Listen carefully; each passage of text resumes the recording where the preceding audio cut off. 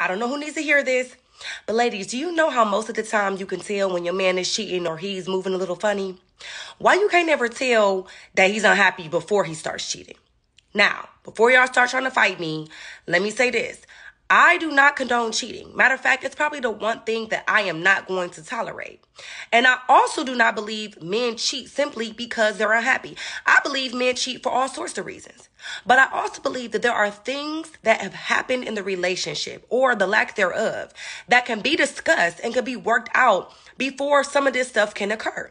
So is it just that you're not noticing it, or are you just ignoring it, hoping that it goes away?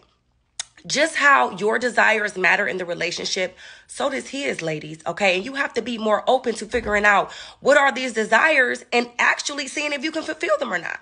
So I want to encourage you to do some weekly check-ins with your man. Just sit him down and ask him, how am I doing? Is there something that I need to do better? Is there something that I need to do more of? Is there something that I'm not doing at all that you totally need?